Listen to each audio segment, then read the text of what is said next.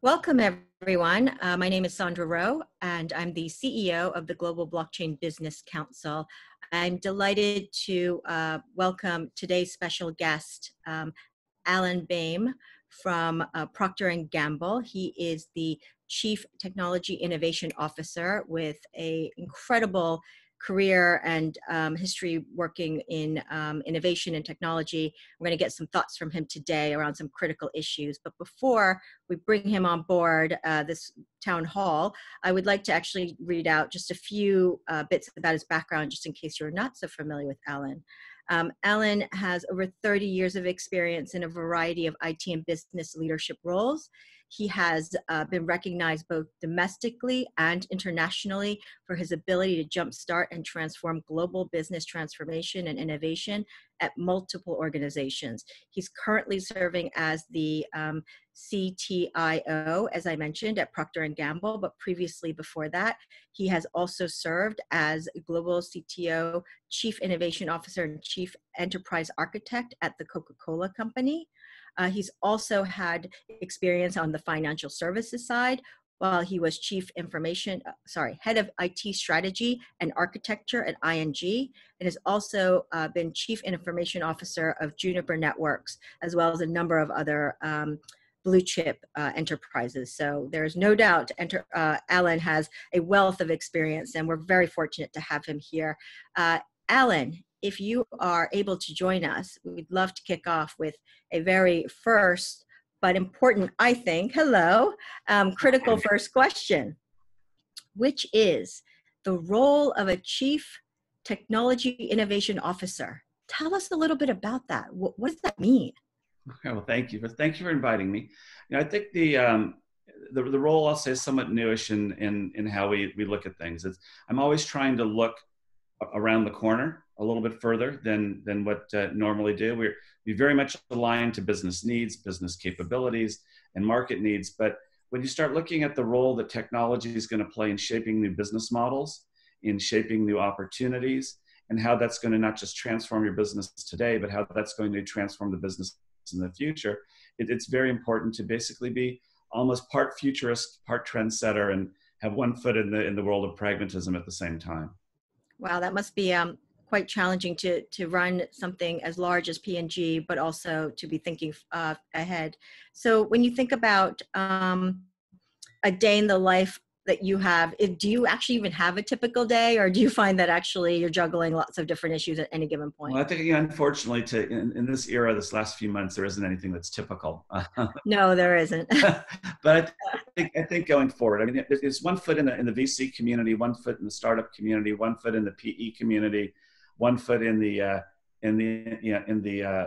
corporate, the enterprise community. It's almost like being an octopus. You probably got 8 arms and legs, and you're trying to look at everything simultaneously. So you're constantly sourcing information from all these different areas. What I have learned over the years in doing this is that the network is what's important. The bigger your network, the broader your network, the more that it casts, the better opportunity you have to be able to see the future and understand how that can impact your business. And it's in some ways, it's actually becoming easier through the pandemic, to be honest with you. More and more people are getting used to using Zoom and using other technologies to collaborate. You don't have to run around and do as many face-to-face meetings. Well, you can't in the Silicon Valley. Yeah. But by setting it up and just simply following the thing that's always been part of what's made the Silicon Valley work, which is pay it forward, take time to listen, you can easily get into a similar role and bring a lot of value to your company. It's interesting you say that, this current situation has actually allowed for, increased and easier networking. I agree with you. We're certainly not traveling like we used to. And frankly, that's probably not a bad thing for carbon footprint. But when you think about how you look at your network, do you find that it's more organic rather than intentional, like I need to go meet with these companies or these startups? Do you find that it's really more of an organic evolution of being led into other networks because you know people and et cetera, et cetera? I think it really is. It's organic and unintentional is really what happens. And that, if you're looking out for the betterment of everybody of society, the betterment of your friends, betterment of others, you're always going to be willing to take a call. And if you take a call, that's part of the pay it forward, then someone else will take a call. I have met more interesting people, from leaders of nations to sports celebrities and sports players, to some of the top tech leaders, both from an engineering aspect as well as leaders of companies and growing companies over my career. And it's the ability to go across these groups. And when you hear them say, especially from a business perspective, you're a friend of the firm, you're a friend of the company, you're a friend of mine, you understand what the power of networking is. And it can only happen if you have an open mind and if you're willing to share your network as well. Absolutely. And as I recall, Alan, I first met you with Tanya, your senior blockchain lead, in company of a sports legend, basketball player, as I recall. Yeah, it was Baron Davis, who Yeah, he and I have stayed in touch and continue to help each other on different things. that's great. Well, when we think about how much technology and innovation has changed over the decades, I mean, people are often talk about how the cycles keep accelerating, or they are accelerating. Do you find that to be true? What have you in your career kind of gleaned from all of the technological change we've seen over the last few decades? Well, I think that there's tremendous change just because the compute is changing, storage is changing, and let's call it the basic, in chemical terms, sort of the basic molecular changes that go on is what's happening. But at the same time, the interesting thing about digital technologies is it's you're always taking a step backwards to go forward.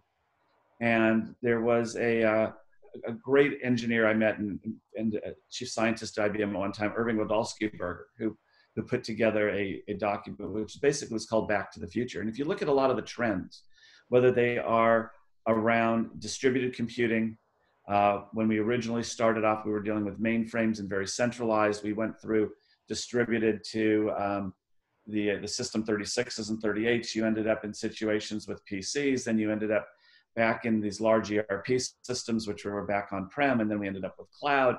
Now we're going back, pushing out to the edge, and certainly blockchain plays a big role in this. There's a lot of lessons learned from the past.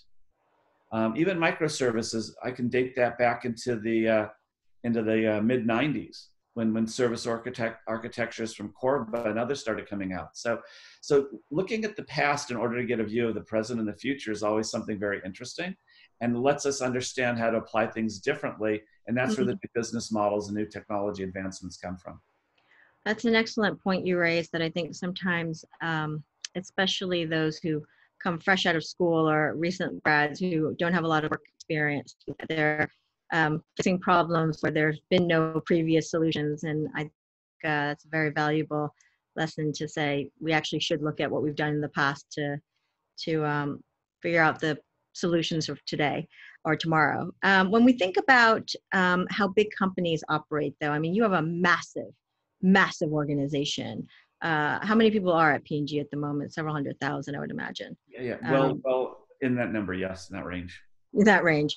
How much of that decision, there's been a trend previously around all outsourcing to less outsourcing. Do you think in tomorrow's world, we're going to see a different balance come in regarding how much is outsourced and how much is in-house innovation? I think at P&G, we started that journey of bringing things back in 2.5 years ago. And for 15 years, the company had outsourced everything, similar to what GM had gone through, similar to what many large corporations have gone to. This dates back to an article that was produced in the Harvard Business Review back in I think it was the 2005, 2006. And sort of the summary on the article was, does IT matter? Was Right. the headline. And I think the conclusion was drawn that no, that it was more of a manufacturing type of a process. And therefore, you ended up with people treating it as, well, we'll just get rid of it. It's something that's not value add. It's not part of our core. We should get rid of it. But I think what we've seen since then is the birth of the data oligarchs. And we have the people like Facebook and Google and Pinterest and others, and certainly Amazon, that have recognized the value of the data. And the data itself is what is now driving change and driving new business opportunities and models. model. So coming out of the 2008, 2009 recession, which is actually an interesting model to look back again to get clues as to what might be next for us from a pandemic standpoint, as well as what happened with the SARS virus and others previous. But looking at that, we find that we're going to be very data driven for the future. There's a lot of ethical questions that are going to have to come up. Are people here to support the machines, or do the machines support people? And are these algorithms going to be making the majority of the decisions as we go forward? So I think that we have this trend that is changing everything that we believe in or we've known for the past, just like we're seeing our lives change. And this is going to create new opportunities for us. And we're going to see all kinds of new unicorns developing out of this thing in the near future. There are numerous discussions that are going on in the Silicon Valley about how this is going to impact health tech, how this is going to impact med tech specifically, how this is going to impact supply chain and where people live. So at times of change, at times of create great opportunities, and I think we're all going to get there. So I really appreciate your optimistic view on the future and how we're going to navigate and future unicorns to be had that are not born yet. But when you think about a large organization, you've been working in many. What about navigating and being agile? How difficult? I mean, is it like steering a gigantic oil tanker? How do you manage that innovation? Do you have any instances where you've had the ability to kind of move that dial? So I think the largest companies in the world, and some of the ones I've been with, of course, GE and Procter and Gamble and Coca-Cola and others, what we tend to think of them as large companies. The reality is there's a series of companies inside of them. And you might want to think of these companies as holding companies, but in a different way. Of course, we have multiple brands. We have brands such as our fabric care product with Tide and Aria, and we have our brands in skincare, we have our brands and others. But within a large corporation, the divisions themselves operate fairly autonomously. So we have a supply chain group. We have a financial group, which really in many cases acts as for providing financial instruments to our customers. We have our marketing group, which of course was what we're known for, being one of the largest marketers in the world. So you can't always believe that you're talking about a company. You have to let each group work on its own independently. From a technical perspective, you need to provide guardrails and guidelines in which for them to operate, provide them a view around the corner, if you may, because every corporation is looking at what's next on a quarterly basis. Right. So it's really the power of the people. It's the power of the network. It's the power of the teams is what makes things great. That's why P&G does so well, is that we can test many things simultaneously. And what we try to do is get the lessons learned and take the best practices and those things that work in one area and quickly bring it to scale. And that's why large corporations have an advantage, those that can scale fast and those that can move around and see around the corner first. Absolutely. And I appreciate you kind of dissecting and unpacking that for us, that we often think of companies as these big monoliths, but actually there could be many individual teams and groups inside of a very large enterprise operating simultaneously on innovation. When we think about data, because you've mentioned data a few times, let's talk about data for a second. You've got a lot of consumer data, and there's a lot you could do with that. Could you talk us a little bit through around your thinking around data and data privacy? How do you engage with the consumer, and how do you use data in general? So appreciate any thoughts on that. Well, certainly. I mean, data privacy regulations associated with that are the foremost of everything, the backbone of what we do. I mean, we have mothers that trust our diapers. We have people that trust our things. Trust is what is about data, and P&G is one of the most trusted companies and has some of the most trusted brands in the world. So we take that very seriously. I think as we start looking at data, we do have a lot of consumer data, but we certainly don't have the information that some of these online, these digital companies have. They have much more information, which people have voluntarily given up. We use our data that we acquire through similar means, through people opting in and only opting in the appropriate ways that the consumer is allowing us to use that data. It's all driven by what do you want. And a lot of that has to do with providing, say, advisory services. If you want, we have the Olay Skin Advisor. We can tell you things about your skin, how to make your skin to be a little bit more perfect or healthy. We have other types of advisory services and insights that we provide to consumers. Again, all done with your blessing. So I think that the role of a large corporation is we have to protect our consumers' information. We need to make sure that consumers are getting value from the information that we are collecting. And Yeah. we need to be respectful and put it back to and give it back to them in easy to consume, intelligible information. And that's what P&G does. I think that's what most corporations strive to do.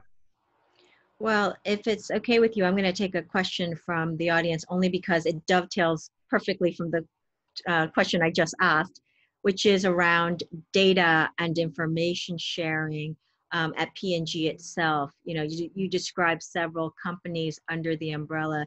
Is sharing information a challenge between the groups inside of P&G? And is this an area where you can gain competitive edge around being able to share that information? Well, I think sharing data in any corporation is a challenge. However, because we do take privacy so seriously, that if you register, say, for a product with one of our brands, that does not mean another brand is going to have access to your information. Oh, got it. So there's discussions, there's call it negotiations that go on internally. There's understanding intent in order to determine what information can and should be shared. And even as things can be shared, and many times we feel that they shouldn't be shared because it's not what the intent was to do. So we spend a lot of time talking about this. We have a lot of our internal lawyers involved with these discussions, along with the marketing and sales and other organizations, customer service. And periodically when we're out doing, like any company, we do a lot of consumer research. Right. And these are all things that we research as well. So data sharing is difficult. Data harmonization is even more difficult. Mm-hmm. And those are things that we are working on, but we are very much a data-driven, analytics-based company, very quantitative in how we approach things. And we can only do that if we respect the information sources and use it appropriately. Great. Well, appreciate that. And absolutely, you've got so many trusted brands. It's critical to maintain that trust. If we can pivot a little bit and think forward about emerging technology and potentially how blockchain might play a role as one of the many emerging technologies out there. Can you talk a little bit about what excites you? What do you look at in terms of promising technologies that are out there at the moment? Not necessarily applicable to P&G, but just in general, what do you think are potential areas of real innovation and pique your interest? Sure. So I think we're going to be moving more and more towards edge computing. It's been a trend. We have to defeat latency as a society. And even more so now that we're seeing what's happening. The internet has performed wonderfully. And the internet has done everything it was supposed to during this pandemic. Mm-hmm. And we have seen very few glitches. But we need to push out more and more to the edges, move to more contactless interactions. That means decisions are going to have to be made, which means we need to be in a distributed environment. When you're distributed environment, you start thinking about blockchain. But at the same time, I've recently seen some interesting technology and have been over time watching it as it grows, where it's a blockchain-enabled storage that's GPU-enabled. Mm-hmm. And it provides all type of enhanced security mechanisms.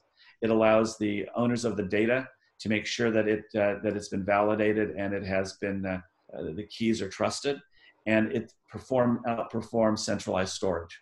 So you're going to see things applying what I'll call that as sort of a deep tech example. Right. You're going to see things that happen on the edge with robotics and drones, and those change the supply chain. That's on the edge example, especially when you overlay 5G on top of it. That's going to make things go even faster, both the bits moving as well as the advancements we can make. So again, I'm very optimistic and very bullish on the promise of where all these technologies are going to lead us.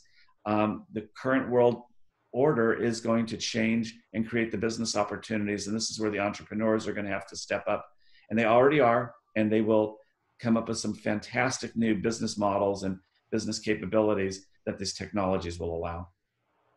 Well, that's absolutely fantastic. And if I may now ask you the question, since you brought up entrepreneurs and people stepping up with new ideas, new companies, how does P&G work with entrepreneurs or startups or smaller companies? How does one go about engaging with P&G? Do you find them or they find you, or how does it work? I think it's a little of both, and probably two or three other things as well. Okay. I think we have challenges that we put out on a continual basis through different methods that we have, and we have people around the world that are always also scouting for new technologies based on business use cases that we're trying to fill. But at the same time, you can always walk down, if you're in the Silicon Valley or many cities nowadays, entrepreneurs tend to cluster in different areas. And if you simply walk down the streets, you can bump into people and have some amazing technologies, as well as what you're seeing is more partnerships that are forming, and where entrepreneurs have some ideas, they are seeking out larger companies like P&G in order to test these ideas with, and then you may end up with some type of a joint venture out of these things. In addition, we have our PG Ventures group, which is not an investment arm, but is chartered with bringing new products and services to market, and they are actively out there as well. So, good ideas, startups come from everywhere and anywhere in the world, and you can't cover everything. Right. Money is a little bit more restricted, but you can do a lot more with a lot less money now because of cloud computing and other things. Right. So a lot of it's canvassing, and a lot of it is just being a good citizen. And if you're a good citizen, people bring things to you, and you bring ideas to others as well. Absolutely. Great to hear that. So when we talk about, you're working with certain companies and startups, that's great. There's different ways that you're doing that. But when you're thinking about attracting talent in-house, how do you do that? How do you get the best people into your teams and beyond? What do you think about when you're trying to attract the P&G team to your world?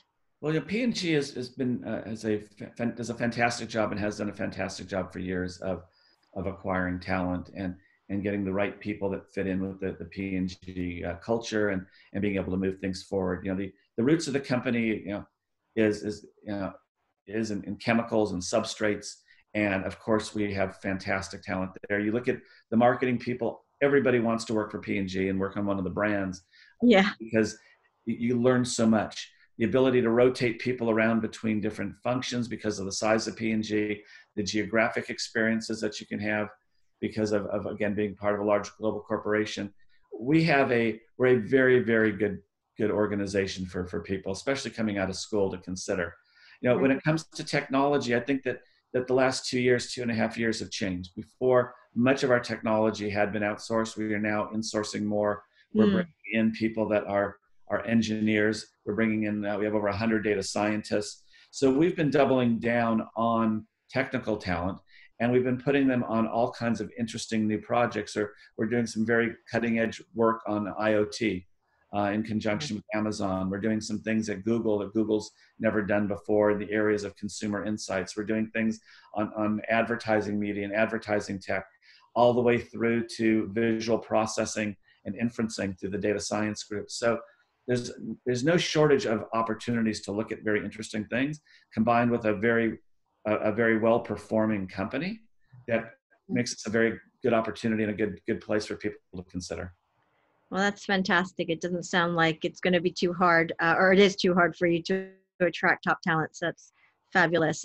We have a couple thoughts, and people have brought up sort of, where we are in today's world. There's a lot of change. There's a lot of flux, and P&G covers a global footprint.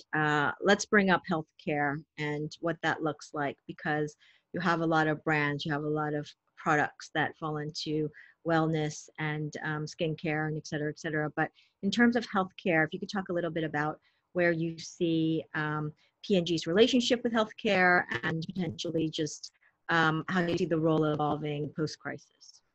Well, I think I can only touch on it a little, because we're not we are very much concerned about health and wellness. That's certainly what we're concerned about.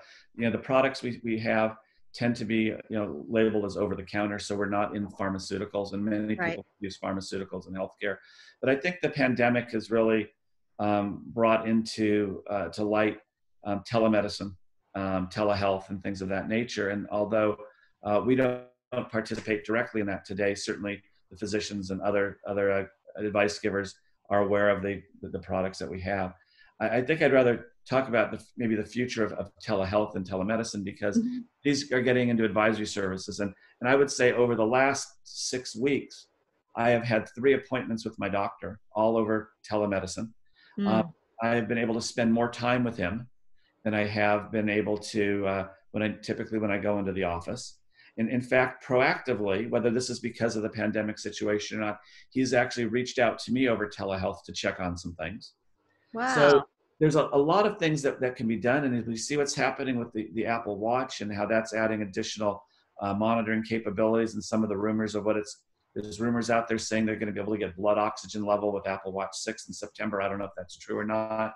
But Mhm. as we see these devices become part of our lives, from watches to other wearables, to things that can simply be observed through visual camera processing of visual images and things, this is all going to change. And certainly P&G and every company is going to be participating. I think the one area that we are participating, we announced at CES this last year, is we have connected toothbrushes, and the toothbrushes can provide you advice on how well you're brushing, because we have all kinds of sensors from all kinds of telemetry data that can be taken from these things, and we can provide you on how your teeth are doing, how your children's teeth are being brushed properly or not brushed properly.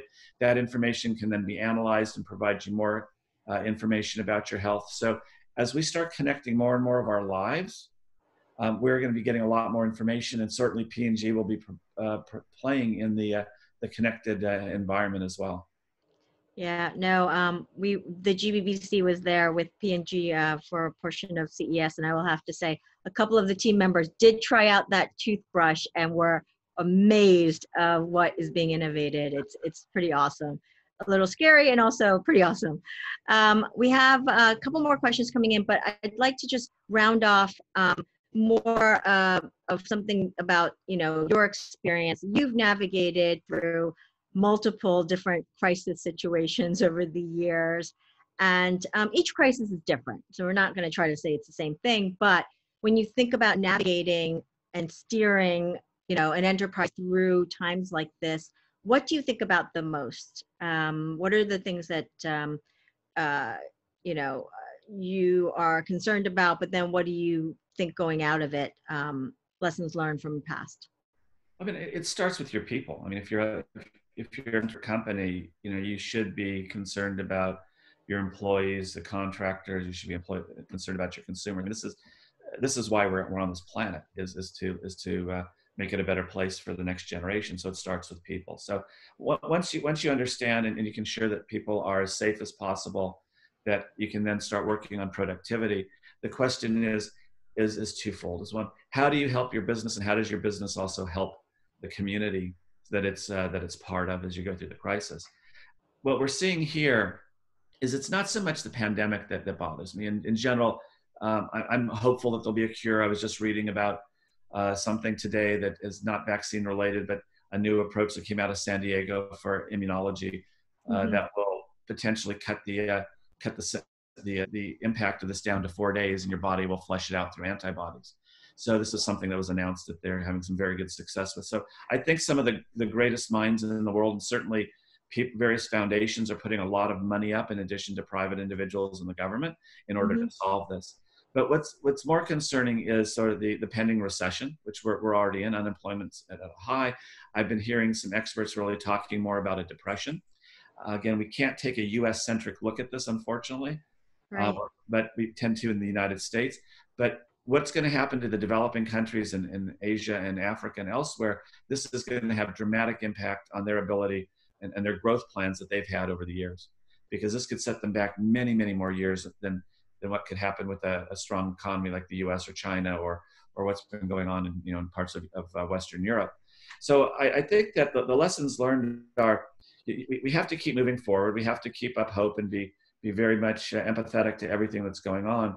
We need to make sure that we're running businesses in a reasonable way, and we need to make sure that we're helping others. And as I see by talking to startups and others, part of this is you have a lot of new technologies. There's a lot of things that can help me advance, but at the same time, I do have a lot of day-to-day things I have to deal with right now, but I don't want to lose track of you. So I've been telling them, look, it's better to look at doing something small. Let's get some tests done while we have the bandwidth and understand the potential benefit of this. Let's see if we can find new business models that allow me or other people to adopt this technology earlier or faster, because we know that there's a little bit of a cash crunch in other companies. And P&G is, if you looked at our last report, we're doing extremely well. But there's many industries that have been wiped out, such as hospitalities and airlines and others, that they're going to need everybody's help and technology's help in being able to come back, but they may not have all of the cash to do a normal business deal. So you have to get creative in how these deals are going to be done. So I think that working together out of these things, and we've seen it with SARS. I even considered Y2K a crisis, and I go back to the Y2K days, where everybody was worried that their computers are going to shut down at midnight and at the turn of the century. But you get organized, you get lined up. A lot of smart people. I think the term I like to think about is really neurodiversity is something that really can come into play and help here. And I think sometimes we forget that we simply look at things through a single lens. Yep. The more people with different backgrounds that you have that you can bring together to solve a problem, you're going to get better results. Take advantage of that. Look at history, and that'll help give you some ideas of what to do for the future. Absolutely. I'm right there with you. And so when we're thinking about some of the new business models that will emerge or are emerging out of this, I think there's in the blockchain space, blockchain space, I think about blockchain, there's some criticism around these consortia or consortium that have been formed, and that the network effect that you need with blockchain to be truly successful requires these consortia or consortium. Do you have any views on that in terms of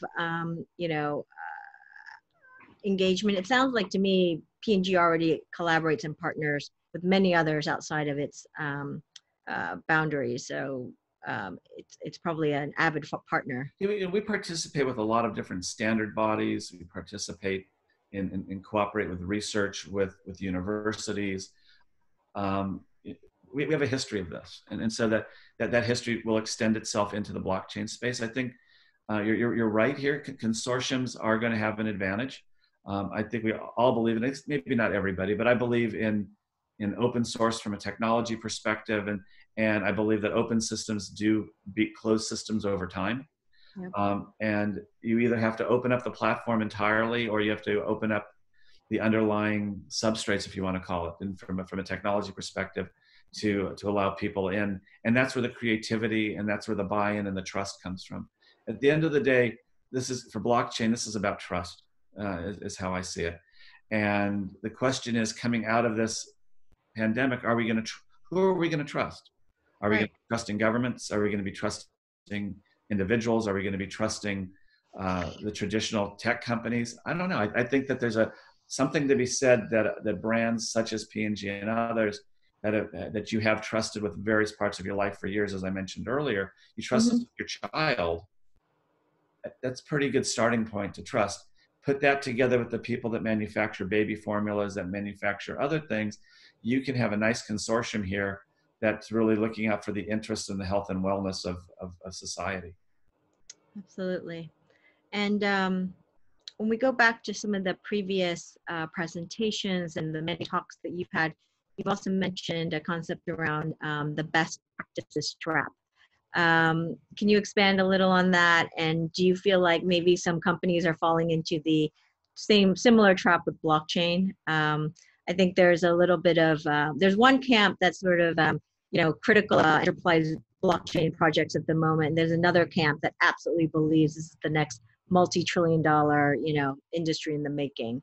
If you could talk a little bit about what you mean by best practices traps. Well, I think that what happens is whenever we go through any new technology, you end up going through a hype cycle. Mm-hmm. And people get excited about what the technology could do. Yeah. And there's always groups of people that hang on to the dream of, well, it's possible to do this, it's possible to do that.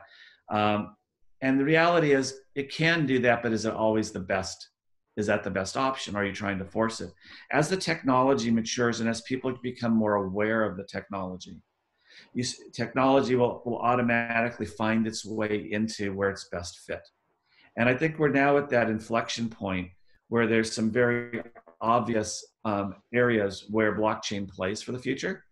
I think there's some areas where, it could play there, but it may or may not be the best solution, but it could play there. And I still think we have people that are trying to force fit any technology, including blockchain, into some areas. I think Right. as we come out of this pandemic, new opportunities are emerging. We are becoming more of a distributed society. We can see that we no longer go to work, we work where we live. We're seeing that occurring already. We're seeing what's happening as we talked a little bit about telemedicine and telehealth.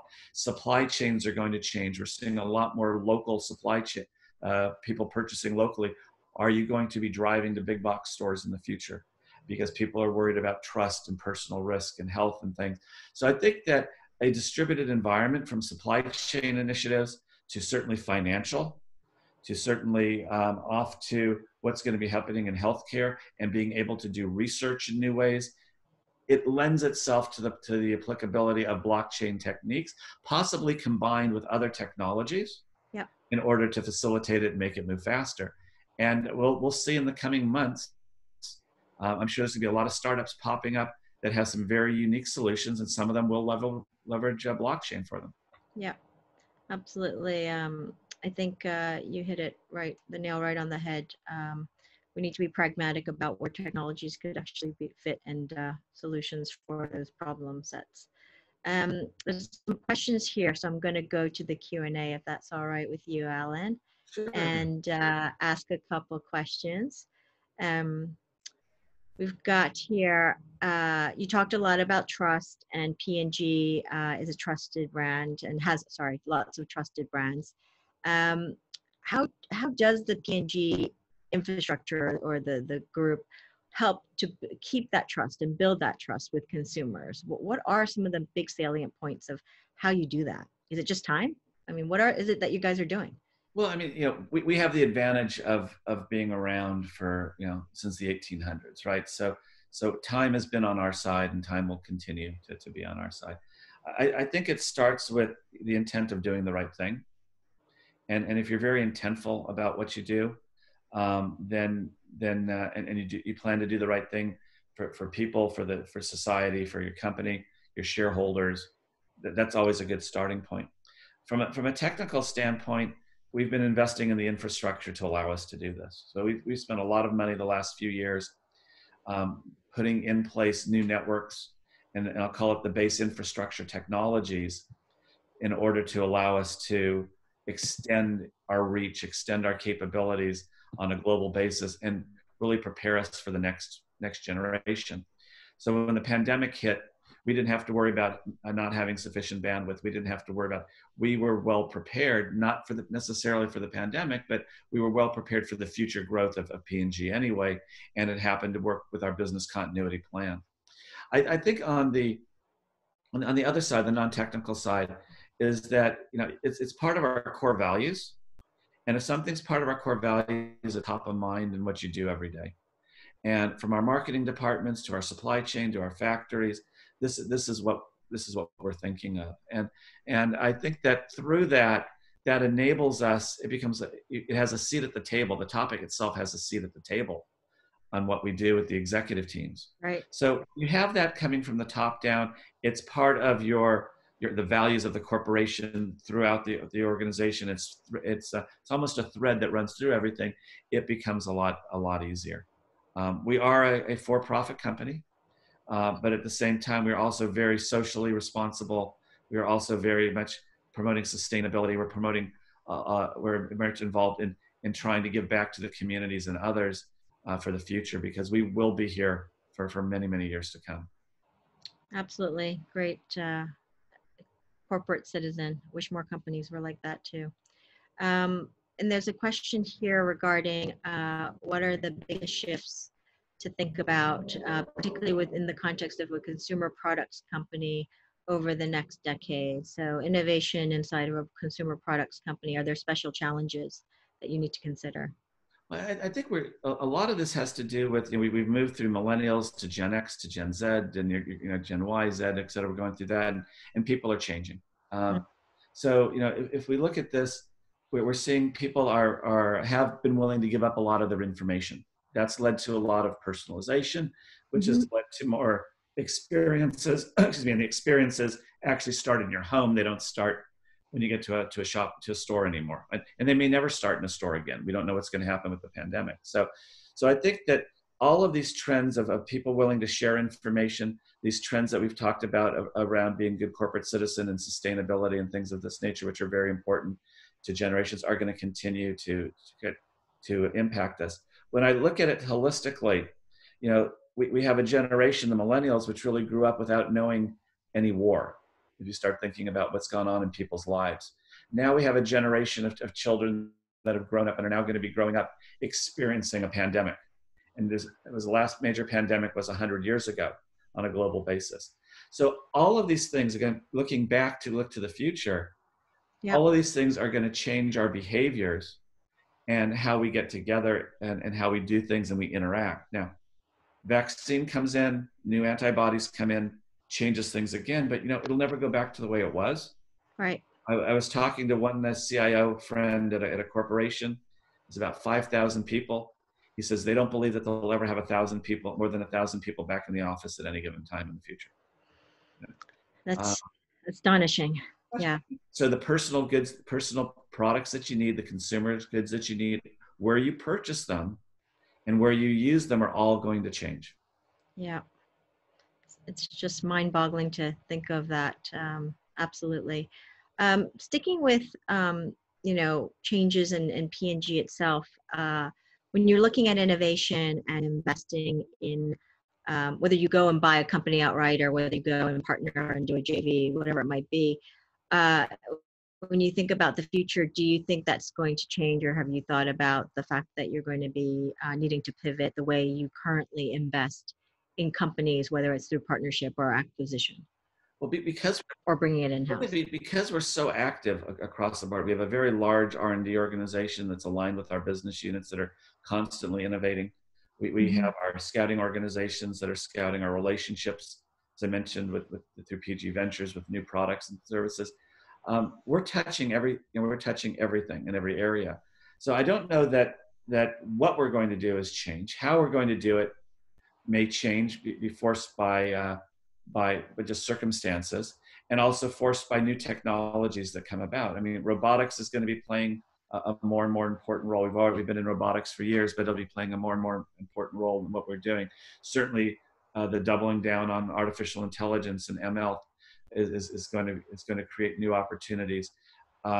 Getting inspirations from other groups that we don't normally get inspirations from, outside of our industry, outside of our space, because it's going to be easy to bleed over. And then just the consumers and consumer demands. I mean, if you think about it, people are, from a cleaning perspective, we're in hygiene, we're washing our hands more, we're involved in doing more laundry, we're cleaning things before they come in the house. Many people are leaving their shoes outside the doors before they come in their houses.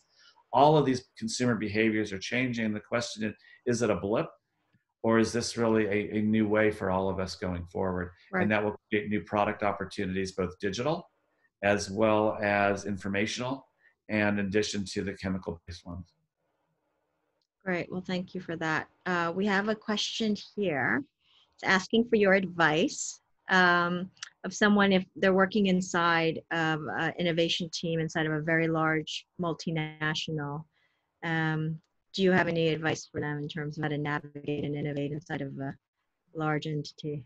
Well, large entities are always hard, and let's be honest. It's and I think you have to persevere. You have to be you must persevere. You have to be willing not to give up. You have to decide you're really taking on the role of a change agent in many cases, and that takes a different type of individual, a different type of just a mentality about how you do things. You have to always get involved, and you have to build the relationships and keep the relationship strong individually, but you also always have to keep an outside perspective.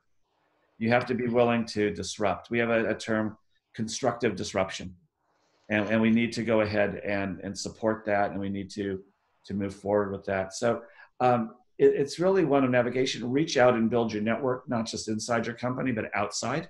Mm-hmm. Be willing to share information.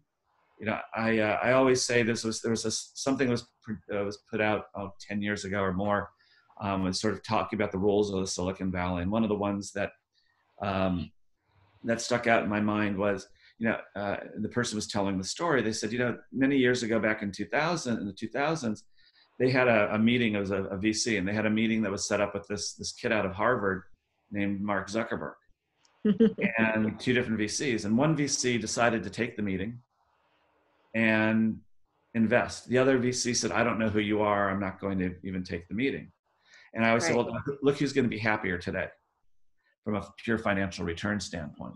So I think it's building that network, taking those meetings, listening. It used to be, you get together with somebody for 15 minutes over a cup of coffee.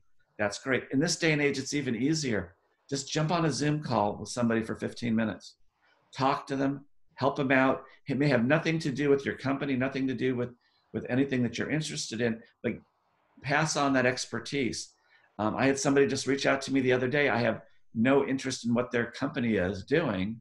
It's a little 3-person company, but you know what? I think I can answer some questions and help them, and I'm going to find 10 minutes, and I'll probably learn something new out of that discussion as well. Wow. Wish a lot of other executives were like you. It's pretty amazing and generous. Wow, thanks. I have a question here for you related to digital identity. Is there a role for digital identity at P&G? Digital identity needs to be rethought in general. It's and again, this is an area where blockchain may be able to play. It certainly is one of those, but it needs to be rethought. I think that we have to deal with device identities. We have to deal with individual identities. We have to deal with role identities at work, role identities at home. We all have multiple identities, or maybe multiple personalities, if we think about it. And somehow we have to be able to develop, again, I'm going to go back to the word trust, but the relationships. The question is, who vouches for who you are and what your identity is? Yep. I always look at it as there was a startup a number of years ago that was trying to come up with a way to rate people and to develop trust based on the value of the individuals, but as told by third parties. As I said, you can vouch for yourself, you can have a relative vouch for you, you can have a company vouch for you, but it's really what people say and think about you, which is who you are. And in that case, it takes in things that you do for society, things that you do in your community, things that you do in work in order to get to that identity. I thought it was a great idea. They were trying to gamify it, a platform, in order to make that happen. They tested it in some markets and in certain cities, and actually got some interest. So I think this whole digital identity needs to be rethought on a very, very broad basis and merge in all aspects of our lives, and then we'll have a true identity. Yep. There's still a long road to travel on digital identity, but I think there's a growing consensus that it's one of the more critical gateways into how we navigate in a digital economy. There's a question here related to looking at payments, not necessarily central bank digital currency, but you've probably heard the hype around in the blockchain space related to central bank digital currency and stable coins and all of that. Does P&G look at innovation? I would say probably more relevant is on the payment side, using any kind of like token or gamification of payments, whether it's consumer end or on your invoicing side. I don't know. Well, so I mean, I guess the answer is we're looking at things. And the reason I say it that way is that when we had a recent, we're getting ready to launch a new innovation program, and we were trying to figure out what areas we were going to concentrate in. And one of our senior finance executives said, hey, I'd be very interested in having you look at payments and things, and what are the innovations that are coming here that we really need to be aware of, and we should start testing and trialing. So I think every organization, typically finance organizations, tend to be more conservative, which is good for all of us, to be honest with you. But when they start reaching out and start asking for to think differently and to see what's out there, that's a pretty good sign, both from our corporation, but also as other corporations are are looking at these things. Great. And so we've got another question here related to consumer habits. You're getting a lot of these consumer related questions, if you don't mind. But I think people are really interested. What's your view on how consumer habits are going to change in the long term? Will you be, obviously changing your product offering as well? For example, like beauty products and various elements as people change. I would imagine the answer is yes, but maybe thinking through sort of what kind of fundamental. And you've alluded to some of this, which is working from home, staying at home, will fundamentally change the products that we buy. But maybe you could add on a few more thoughts on that as consumers. I think we're going to, I mean, the trend certainly had been towards personalization and had been more to these experiences. I think, like everybody, we're trying to understand what the new world's going to look like, and we don't know. We keep talking about the new normal, but I don't think that there is a new normal. I think that what I've been saying is it's the next normal. Yeah. Because there's going to be, for a period of time, there will be something that we consider normal, then it's going to change again, then it's going to change again, and eventually we'll settle into something for an extended period of time. But again, through our R&D group, we were always doing a lot of consumer research. We're always doing looking at trends from universities and things from a product side, trying to figure out what we can do. We're watching the trends in the markets very closely all around the world. We see things that are coming out of China that may make its way to the United States, or Europe that make its way to the Middle East. You see these things happening all the time. So P&G is well positioned to do this. I don't know what's next. I don't know how all consumers are going to behave. I've been spending a lot of time observing people and talking to people, watching, it's like everybody else's, the opening of certain states and certain cities and what they're going to do, seeing what's been going on in Europe and Germany and Sweden and elsewhere. Yeah. All I can say is I'm very hopeful that once the financial situation gets sorted out, the demand will return, the individuals will feel more prosperous, and the economy will blossom again. Gets back to trust. Absolutely. Trust is the bedrock of all that we do. We've actually, believe it or not, coming to the end of our time with you, but I want to ask a couple final questions related to the future. I mean, you talk a lot about what you're seeing and your optimism for the future, which is fantastic. But I think what would be really great is if you could give advice to someone sitting there in the world somewhere who thinks they have an idea and they're going to put it down in a PowerPoint probably or something. What advice do you have for that startup entrepreneur? Maybe it's not a seasoned entrepreneur, but someone more junior and fresh. What would you say to them? I mean, first, I'd encourage you to do it. Get your 4 or 5 ideas on the piece of paper first. Figure out which one you have most passion about. If you're passionate about it, you have a better chance of succeeding than if it's just an idea because you want to do something. So find out what you're passionate about, and then go test it. It's very easy to test things today. I was talking to some friends about an idea that they have, and we know what long-term what it would take to build out. And they said, you know what? We can take this to another city in another state, and we can test this thing in a matter of weeks. And it's a new business model they want to try. And of course, they'll do what we call sort of the mechanical Turk. Will be somebody in the background that's processing things. It's not all going to be automated.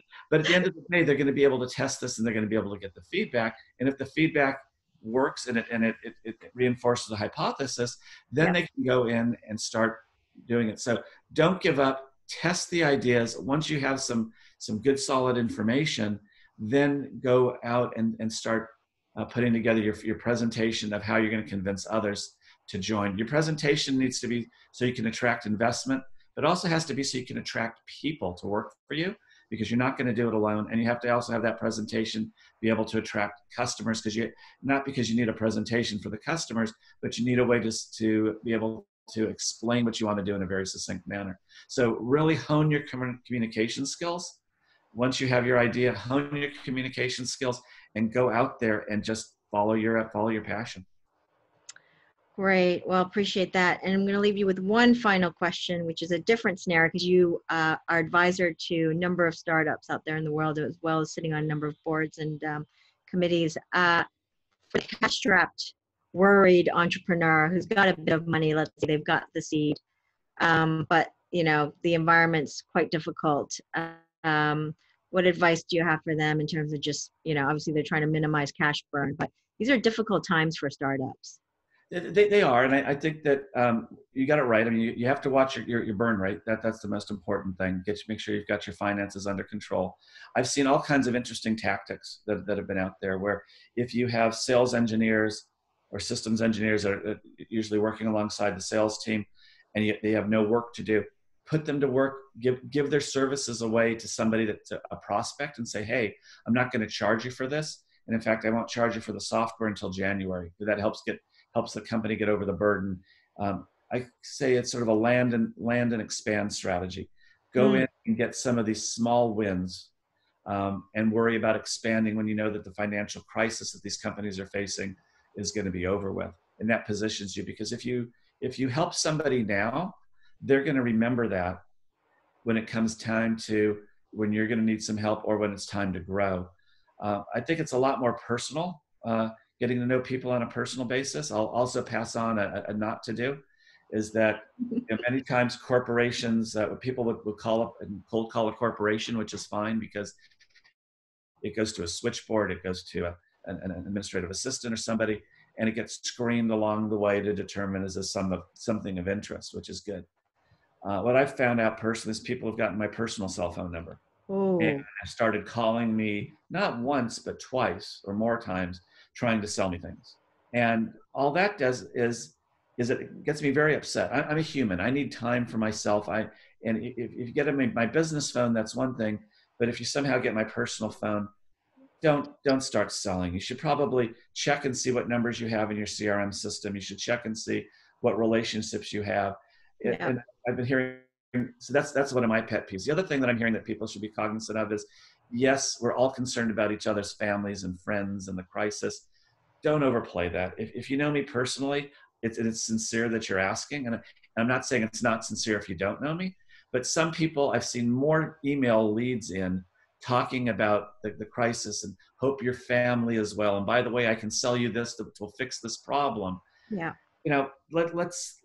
Let's step back from it and realize what relationships you have with people, and start addressing things appropriately and addressing people appropriately. Well, I am right there with you. I appreciate the do's and the don'ts, because I've definitely encountered a few emails myself with a little bit of a quizzical, really appropriate.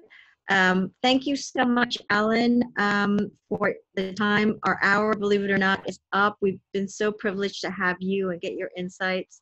Thank you so much for your time. Really appreciate it. And now I'm going to hand over to Joshua to lead us out.